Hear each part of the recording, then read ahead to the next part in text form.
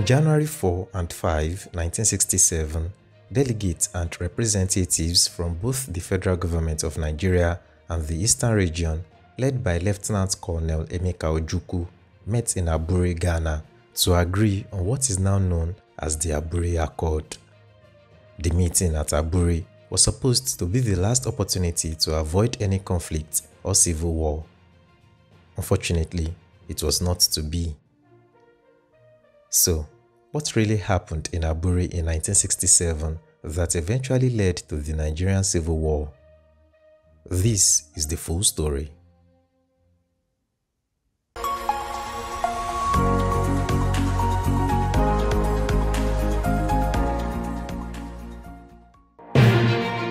After the first military coup that installed Major General Johnson Thomas Aguiyi-Ironsi as Nigeria's first military head of state on January 16, 1966, the northern soldiers had started planning by May 1966 the revenge of their leaders who had been murdered in January. The northerners were the major casualties of that coup that was carried out by soldiers mainly from the east. To them, it was an Eastern-favored coup as Aguiyi-Ironsi's regime was believed to be extremely partisan. This highlighted the feeling of insecurity of other groups.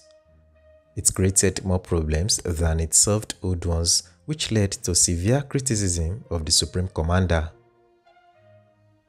The general himself may not have been necessarily nepotistic. Rather, he failed to see the sectional and clannish implications of events, policies, and appointments that were made during his tenure of office.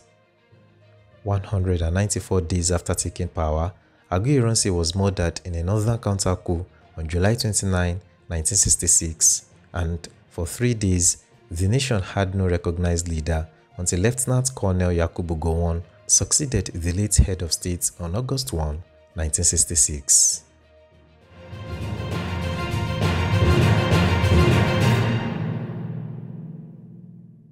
The immediate significance of the July coup was that it forced a return to an ethnic balance within the army, as neither the major ethnic groups, Hausa or Yoruba, was placed in power, but a minor ethnic group from the northern region in present-day Plateau states.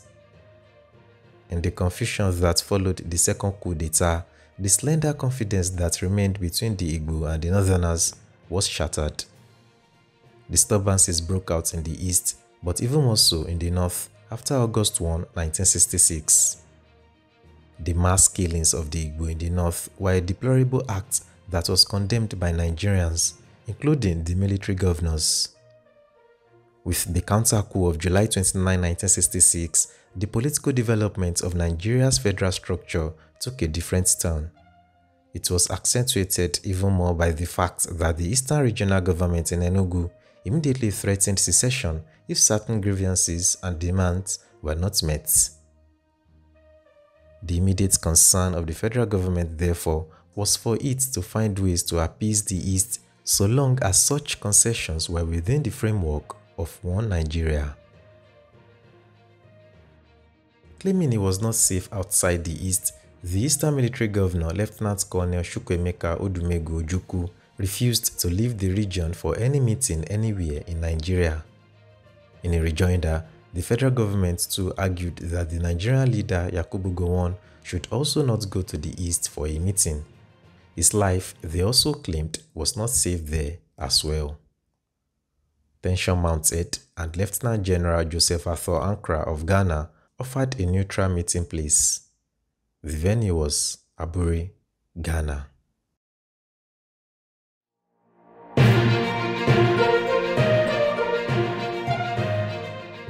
The Aburi meeting started on January 4, 1967 and lasted for 2 days. Those who attended the meeting included the head of state, Lieutenant-Colonel Yakubu Gowon, and the military governors of the 4 regions, Hassan Usman Katsina of the northern region, Robert Adeyinka Adebayo, David Akpode-Ejo, and Chukwuemeka Ojukwu of the west, midwest, and eastern region, respectively. Others included the military administrator of Lagos, Mobolaji Johnson, the head of the Nigerian Navy, Commodore Joseph Edet Akinwale Wey, and the Inspector General of Police, Alhaji Kam Selem, among others. Aburi was significant for several reasons. First, that the leaders met at all was an achievement in itself. But even more tangible was the fact that the leaders agreed that force would not be used to settle the brothers' palaver.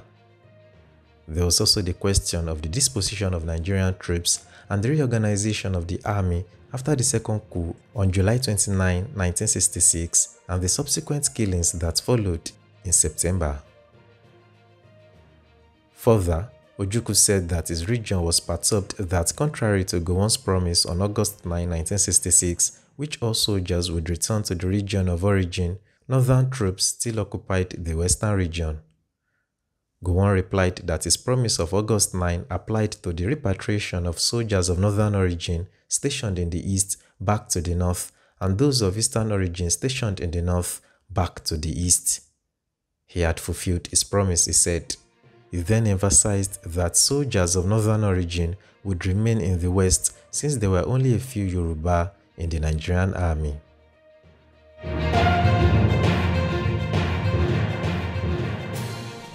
Ojukwu was not satisfied and further insisted on a reorganization of the army on a regional basis. Gowon was also firmly opposed to splitting up the army. Ojukwu claimed that Nigeria did not have a central government since the country, as a result of the second coup and its aftermath, resolved itself into three separate sovereign areas: the Lagos West-North area, the Midwest area, and the East area. But Gowon insisted that Nigeria was still one nation, an entity composed of 4 regions and the central government in Lagos. Ojukwu then proposed that the situation in the nation necessitated a drawing apart of the regions because the separation of forces, the separation of the population, is, in all sincerity, necessary in order to avoid further friction and further killings. The other leaders, who all wanted one Nigeria, agreed to Ojukwu's proposal, but apparently without understanding the implication. This was the bombshell of Aburi.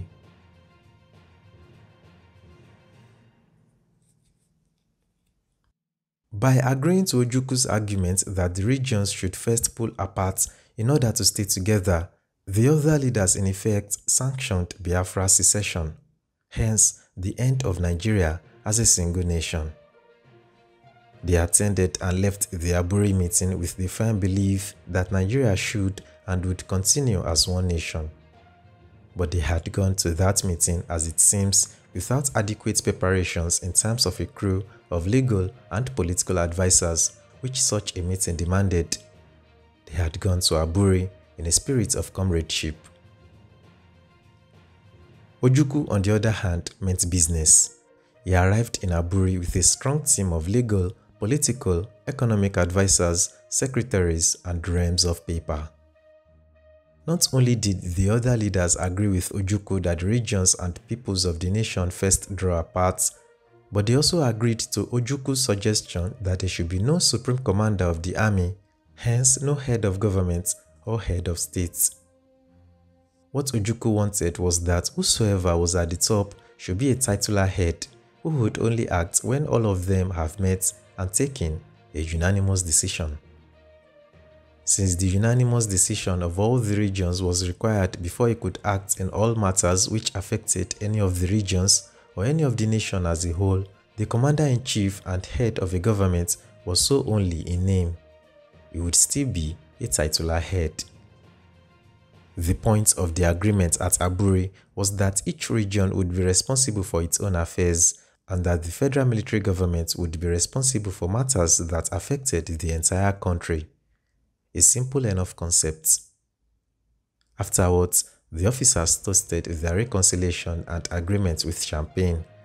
The federal delegation's jubilation was such that on his plane flight home, Ojukwu asked one of his secretaries whether the federal delegation had fully understood the implications of what had been agreed. However, no one at Aburi, other than Ojukwu, really understood the constitutional implications of what had been agreed. Ojukwu was obviously delighted with this, hence why he was in such a hurry to implement the decisions that were taken, and why Gowon had to break his promise.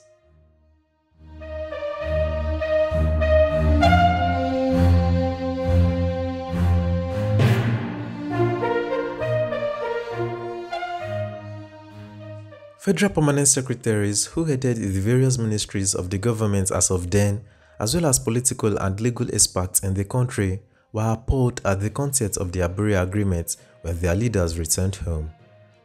The permanent secretaries met on January 20, 1967 to evaluate the agreement, and they rightly argued that the title of Commander-in-Chief was a subtle way of either abolishing the post of the Supreme Commander or declaring it vacant, now that its previous occupant, Major General Aguiyi-Ironsi, was dead. They further reported that the proposal that all appointments to top posts in the military, civil service, and the diplomatic corps be unanimously approved by the Supreme Military Council would tend to paralyze the functions of the Federal Public Service Commission. They also noted that the allegiance and loyalty of the regionally appointed officers of the federal government would be to regions, meaning in effect that there would be no federal public service. The summary of their report was that the Aburi Agreement summed up to a confederation. The leaders themselves were shocked. Then, from February 16 through February 18, 1967, Lieutenant-Colonel Yakubu Gowon summoned a meeting of the secretaries to the military government and other officials, which was held in Benin City, over a memo one of the permanent secretaries had written concerning the Aburi Agreement. The memo traced the long hard road that Nigeria had traveled and stressed the need to keep a united nation. The permanent secretary who wrote this memo was Prince Solomon Akenzua, who later, as Eredioa I, became the 39th Oba of Benin on March 23, 1979. However, Prince Akenzua was an outstanding civil servant. In fact, he rose to become the Federal Permanent Secretary, Ministry of Health, before he retired in 1973. Akenzua, in the memo, said that Gowon had given too much away in Aburi and that it would lead to the destruction of the country. He also said that Gowon had legalized total regionalism, which would make the center very weak.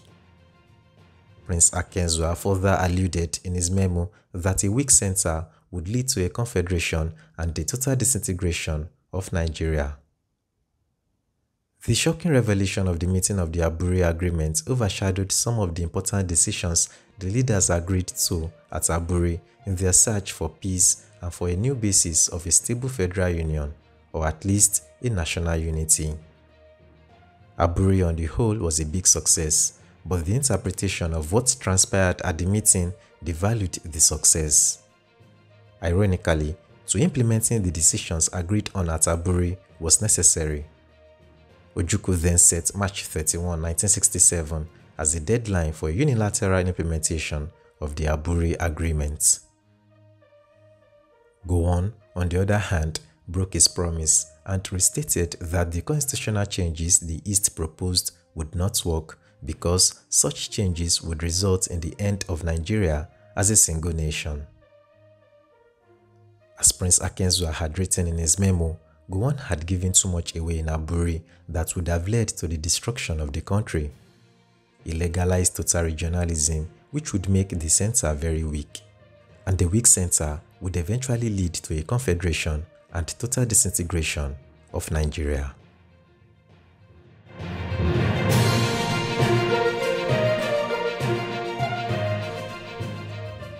While the Federal Permanent Secretaries were evaluating the documents to which their leaders were signatories, Ojukwu and the East had grown tougher with their demands.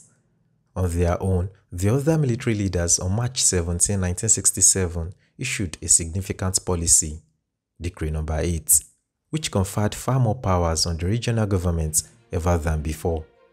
This was deliberately done in the hope that the new and greater degree of decentralization would placate the East so that it would not secede, and a potential consequent brutal war would be avoided. Let us take a look at the content of the decree. 1. Legislative and executive powers in matters affecting or relating to trade, commerce, industry, transport, the armed forces, the Nigerian police, higher education, and the territorial integrity of a region shall be with the unanimous approval of all the 4 regional military governors. 2. the legislative and executive powers of the region have been fully restored and vested in their respective military governors, but no region shall exercise its executive authority so as to impede or prejudice the exercise of the executive authority of the Federation or to endanger the continuance of federal government in Nigeria. 3. The Supreme Military Council can take over the executive and legislative functions of a regional government during any period of emergency which might be declared in respect of that region by the Supreme Military Council. The Supreme Military Council can also take appropriate measures against a region that attempts to secede from the rest of the Federation. 4. The appointment, tenure of office, and terms of service of High Court judges, the functions of the Public Service Commission, the establishment of a consolidated revenue fund, etc., and edicts made shall come into operation only with the concurrence of the Supreme Military Council. That is, all of these appointments by any regional military governor can only take effect with the approval of the Supreme Military Council. 5. Each military governor now controls the appointment of the judges of the High Court of his region, but the appointment of the judges of both the Supreme Court of Nigeria and the High Court of Lagos is made the sole responsibility of the Supreme Military Council. 6. All appointments to posts in the Superscale Group 6 and above in the public service of the Federation and appointments to posts of Deputy Commissioner of Police and above in the Nigerian Police Force are now to be made by the Supreme Military Council. Lastly, appointments to the offices of Ambassador, High Commissioner, and other principal representatives of the Republic in countries other than Nigeria are now, under the decree, to be made by the Supreme Military Council.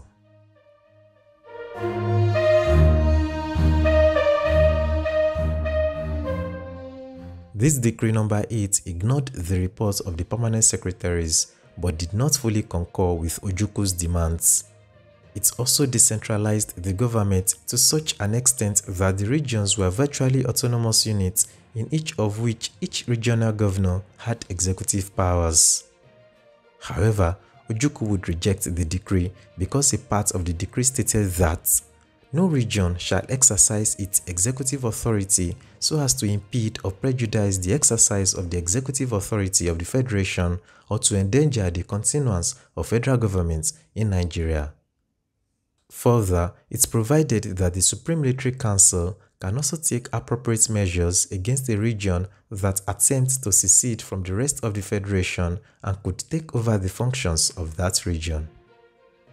The part Ojukwu and his Easterners hated the most stated that the federal government could declare a state of emergency in any region which violated any of the above provisions on the consent of the remaining 3 regions instead of the unanimous decision of all the 4 regions.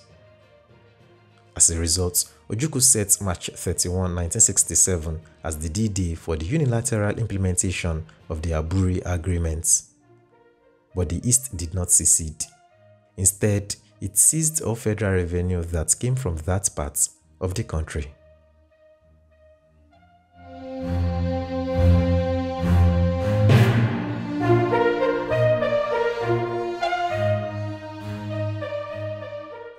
In the meantime, the Yoruba people were dissatisfied with the presence of troops of northern origin who occupied the western region, and the decision to recruit Yoruba people into the army did little to ease those feelings. So, the Yoruba through Chief Obafemi Awolowo proposed that should Ojukwu and the East secede, the West would feel free to follow suit. The federal government was caught pants down, while Ojukwu and his followers in the East popped champagne. While the federal government was still trying to steady itself from these revelations, the northern leaders made an astonishing suggestion: the creation of more states. The nation was stunned.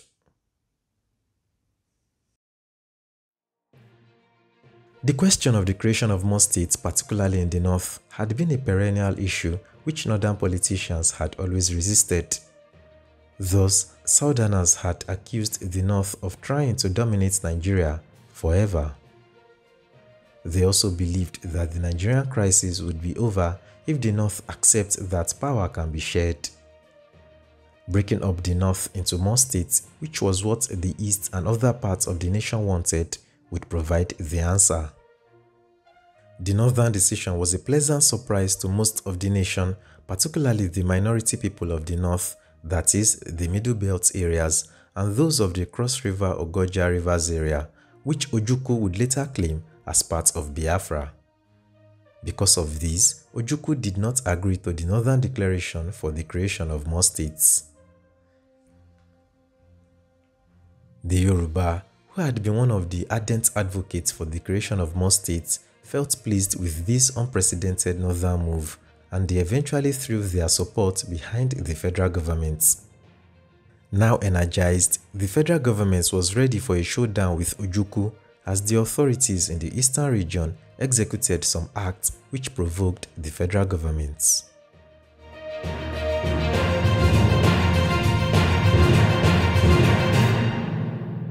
These acts included the seizure of over £200,000 worth of produce belonging to the Northern Region Marketing Board that was in Port Harcourt in the east awaiting shipment, the confiscation of 1/3 of the entire rolling stock of the Nigerian Railway, as well as 115 oil tankers.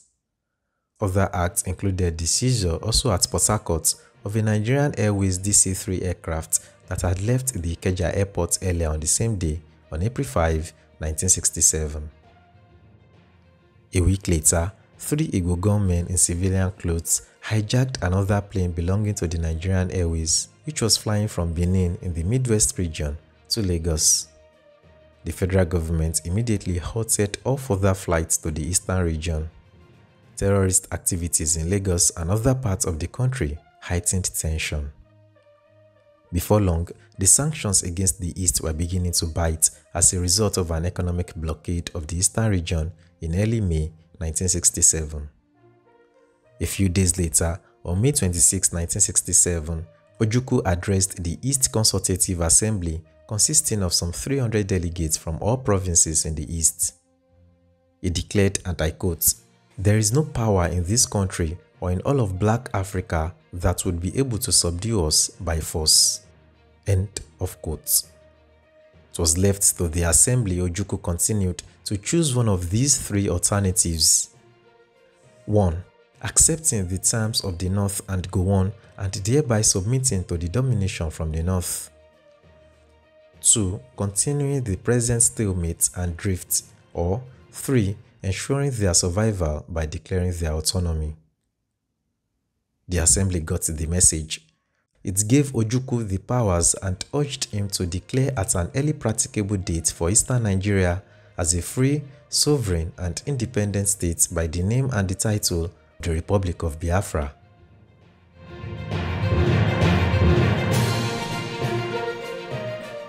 The authorities in Lagos had anticipated the move and had prepared for it. On May 27, 1967, Gowon declared a state of emergency for the entire nation and announced that he had assumed full powers for the short period necessary to carry out the measures which were urgently required. Decree number 8, which was promulgated deliberately to appease Ojukwu and the East, was abrogated. Gowon also announced that Nigeria was divided into more states, 12 in all. Nigerians were jubilant as the minorities felt secure and out of domination by the majority of peoples within the former regions. The northern region was broken into 6 states: Northwestern, North Central, Northeastern, Benue Plateau, Kano, and Kwara, thereby cracking its monolithic posture. The East was broken into 3, with the Igbo people having their own states, East Central, and the non-Igbo minority peoples in the East 2 of their own states, Rivers and Southeastern. The Midwest remained as it was. Some areas of the Western region like Yaba, Ikeja, and Ikorodu were carved out and merged with the Federal Territory of Lagos to form Lagos State. What remained of the Western region became Western States. The creation of more states in the country pushed the East Central State, the Igbo heartland, into an interior pocket cut off from the coastal oil reserves and its 2 seaports of Port Harcourt and Calabar. Thus, the lack of seaports for the East Central States was devastating. For the secessionists, the creation of more states was a bombshell, a political reality which they refused to accept or even believe. They began to speed up the withdrawal of the eastern region, which would include, according to them, the two new states of Rivers and Southeastern, with capitals in Port Harcourt and Calabar, respectively.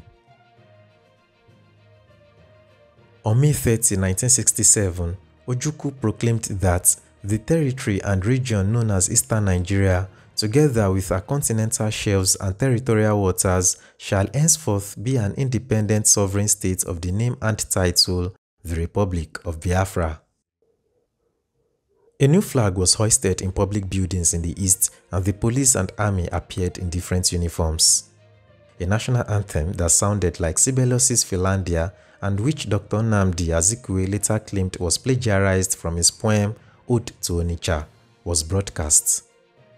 While nothing particularly dramatic happened for the next 30 days, the atmosphere was tense. Although Gowon had his own share of the blames, especially his carelessness after Aburi, he did everything possible to prevent the Nigerian balloon from bursting and to appease Ojukwu to the extent that many Nigerians were doubting whether the federal government was a sick dog that could neither bark nor bite. Nigeria's political instability had now been pushed to its limits.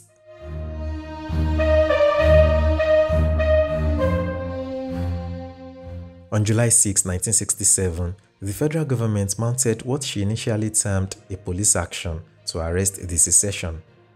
Subsequent events soon showed that it was not a mere police action.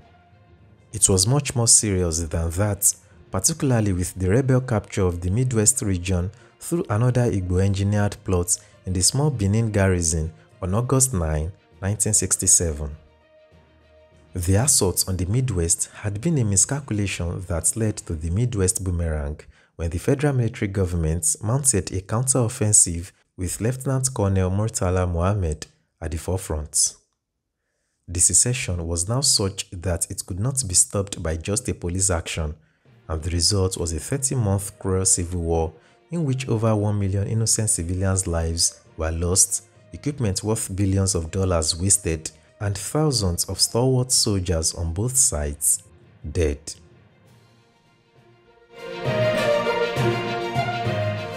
In the end, the Biafrans surrendered unconditionally, pledged their allegiance to Nigeria, and the civil war officially ended on January 15, 1970, after Ojukwu had fled to Côte d'Ivoire and his deputy Philip Effiong declared an end to the Republic of Biafra. Loyal Nigerian citizens and accept the authority of the Federal Military Government of Nigeria. That we accept the existing administrative and political structure of the Federation of Nigeria. That any future constitutional arrangement will be worked out by representatives of the people of Nigeria. That the Republic of Biafra hereby ceases to exist.